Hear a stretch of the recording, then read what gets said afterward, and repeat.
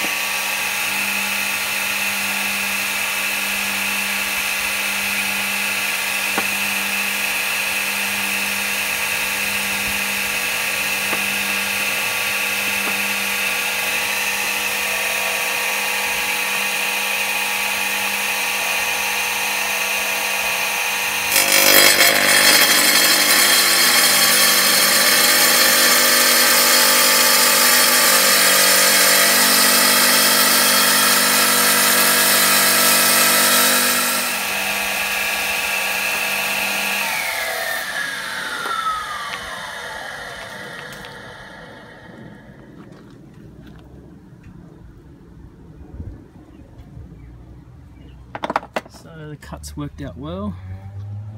Two halves, a little bit of pink colour in there, yellow, cream, and a bit of grey.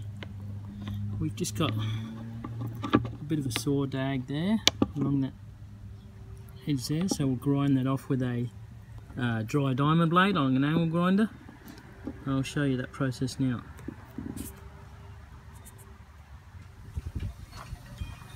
So this is just a normal 4-inch 100mm angle grinder. This is a dry diamond abrasive disc, available on eBay for about $3 Australian each. My angle grinder needs a spacer so this doesn't wobble around, but not all angle grinders are the same.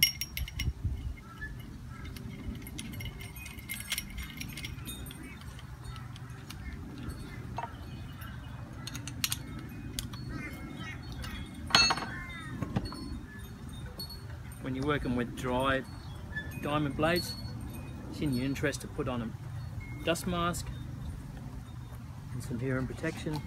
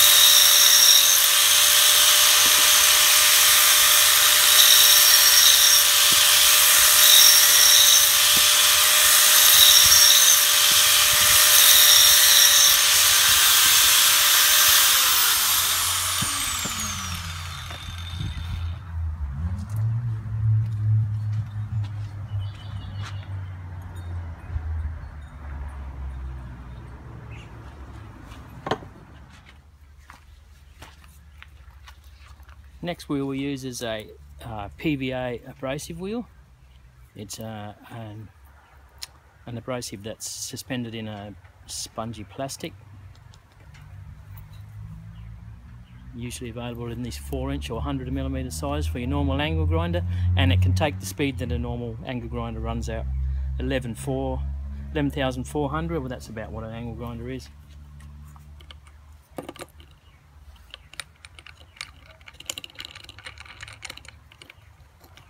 This will just take the major scratches out of it.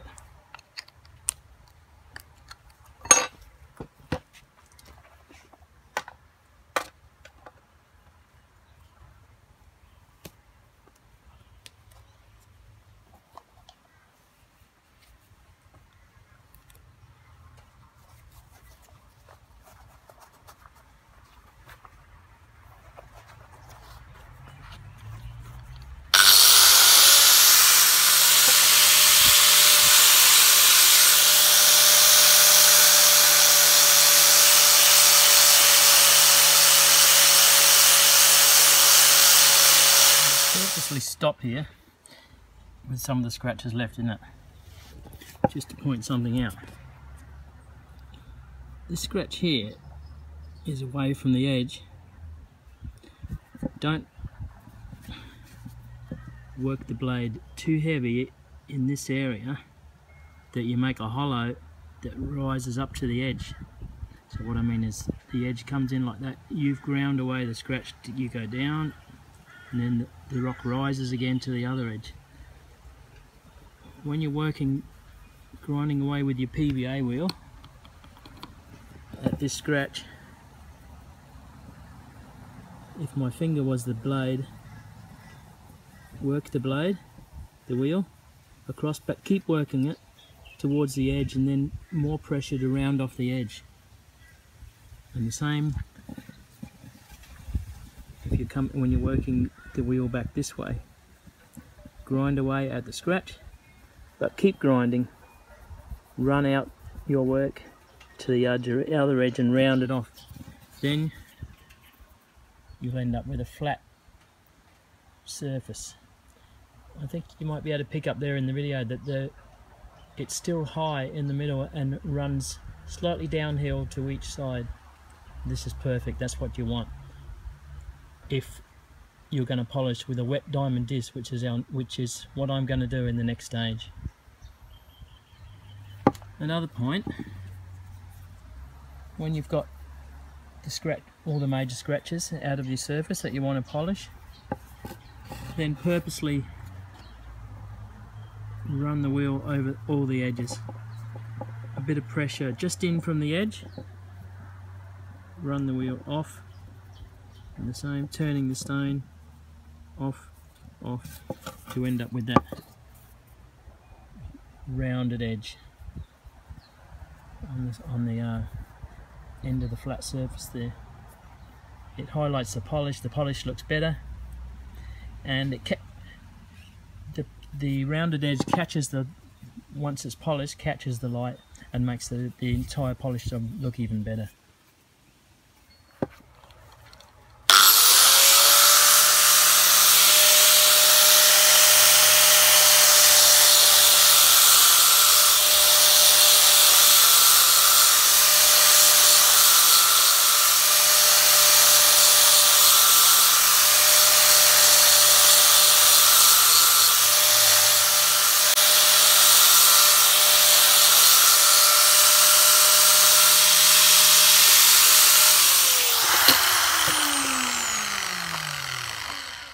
Right, I just want to step back for a moment in the process. We were talking about rounding the surface off when using the PVA abrasive wheel on the angle grinder for this very slightly domed effect. I do that because what I polish with is wet diamond discs. If you're going on to polish on a flat lap wheel, it's not ideal to dome it like I have or round it off. You want the surface entirely flat. So at this stage, if you are going onto a flat lap wheel, grind your surface scratches out and leave the surface flat. Because if you do round it off, you're only making more work for yourself on the flat lap wheel, The next step in my process is to use a sander with a variable speed, because these wet diamond discs, which are diamond particles suspended in soft plastic, can only spin at a certain speed, and the angle grinder is too fast. By using a sander, you can tone the revs down, and these discs can handle the speed. An ideal situation is to use a water-fed sander. I'm not sure what the proper name is. Polishing tool, where water is fed in the spindle area through the backing pad and out the hole at the front onto the surface of the rock. The water is flowing through this centerpiece and wetting the rock all the time. I haven't been able to afford one yet, so at this stage I just use a dry sander, and I keep dipping the rock all the time in water as I'm doing it. Now these discs come in various grits. See that? This set cost me about $30 Australian dollars on eBay, and it includes a good set of grit sizes to get up to the fine 10,000, and a backing pad comes with it. Just in this, when you make a note to the eBay supplier what size your spindle is. Mine's 14mm, and that's the standard they send you, is 14mm. But some sanders, the spindle is 10mm, and you must communicate that to the supplier, and he'll send you the right wheel with the set. Now the backing pad simply spins on to the sander.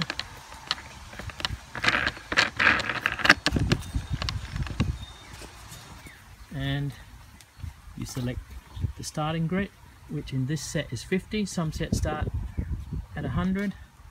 I've got my numbers mixed up here. This one goes in here.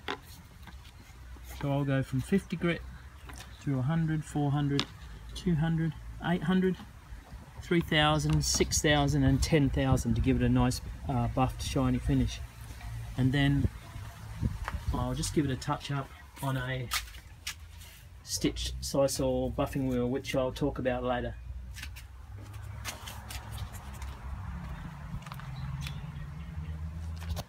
So what I do, put a bit of detergent in the water, just a drop, about the same as when you're doing the dishes. That lubricates the surface, the plastic diamond surface against the stone, and just makes a nice balance between the abrasive action and the sliding on the rock surface. So as I said, I will start at 50. I just dampen the surface of it, stick it to the Velcro backing pad,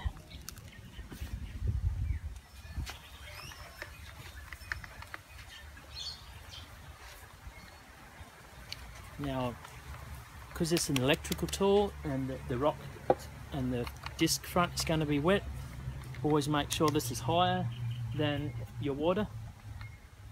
I just work in an action similar to this with the sander running. I dip the rock, polish the surface, spin the rock in my hand, polish, dip, spin the rock in my hand, polish, dip, spin the rock in my hand, polish, dip, and then work the rounded edges. Dip, rounded edges, dip, rounded edges, etc.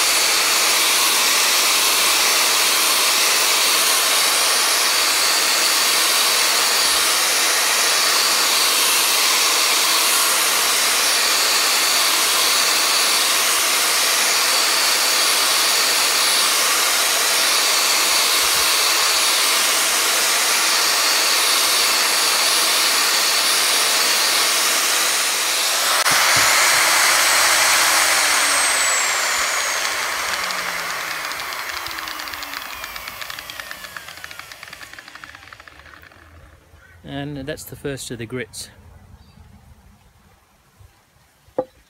Now when your early grits, 50 grits and 100, purposely, when you finish, the rock will be wet, purposely let the rock dry. You'll see a new set of scratches. They're circular. Now this is fine because they're done by the wet diamond discs themselves. Each progressive higher grit will remove the scratches from the grit before. The circular scratches are here because the waves in the rock are getting smoothed out. It's doing its job. Everything's good.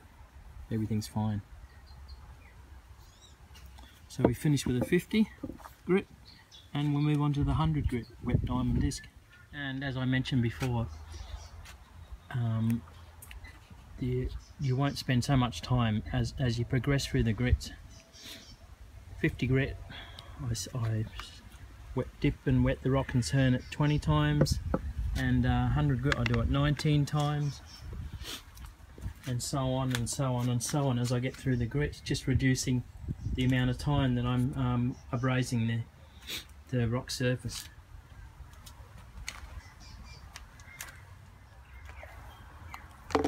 So we've reached the 800 grit, which is in my set is a bit more than halfway through. Now we're using the discs less and less as the grits get higher. Just a tip, probably don't skip grits, for the simple reason you'll wear your discs out faster going from a coarse grit to a medium grit instead of the intermediate steps. You only use each disc a little bit, so you're not going to gain anything anyway, and you'll get your value from your investment in your discs. They'll last a lot longer.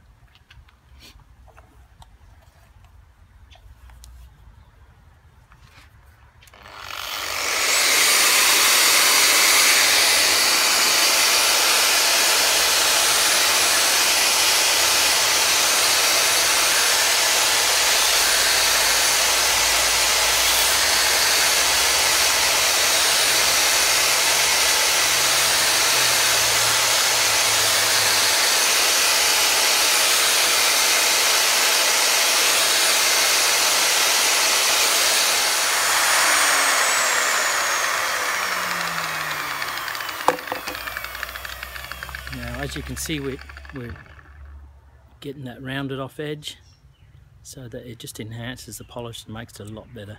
The rock is wet at the moment, but as we get to the final two grits, the shine starts to come out. So we've completed the final grit, which in this set is a 10,000 grit, and we just give the rocks a bit of a dry off. Rag.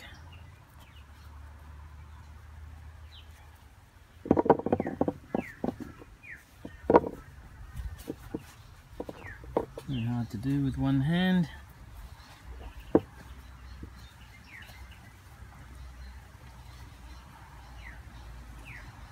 And I haven't seen this myself, so I'll have a look. Yeah, we've got a nice shine on there, but we'll improve that by buffing it a bit. If you don't have a buff, just a vigorous rubbing with a soft rag like this one, an old pair of ladies' pyjamas, just like a soft material or a dust cloth. Just give it a lot of rubbing. But I do have a buff. If you're lucky enough to have a bench grinder, I use a stitched sisal wheel. This is a metal cutting, designed for metal cutting. But on rocks it's perfect for bringing the final shine, because the rocks are made up a bit differently from metal and a little bit harder. If you don't have a bench grinder, as long as you get stitch size, or you can get this in a drill attachment as well that has a spindle on it and will fit in the chuck of your drill. They're about half the size of this, or 3/4 the size of this, and they'll do the same job.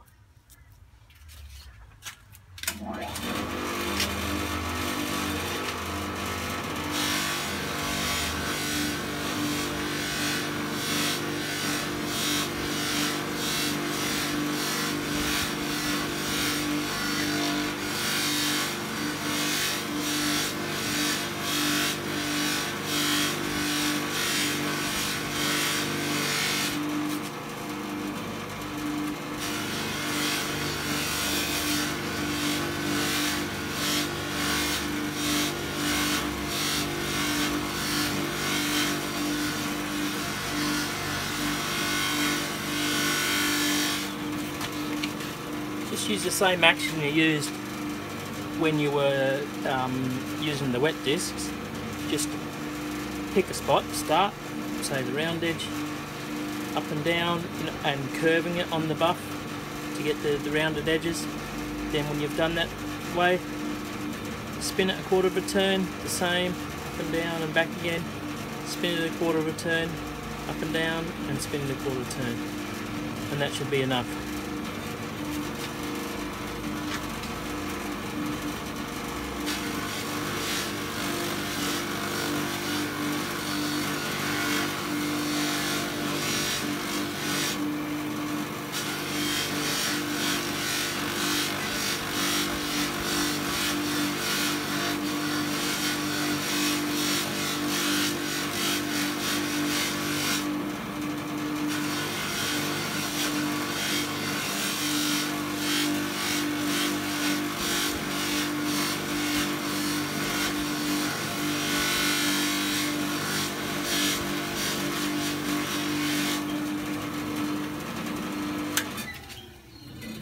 That's probably not a bad finish.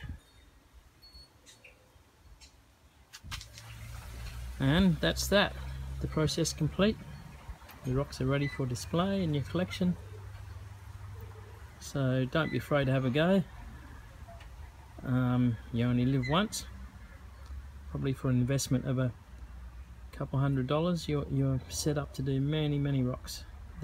These wet diamond discs last a long time. You get a lot of service out of them for a low price. Alright, thanks for watching.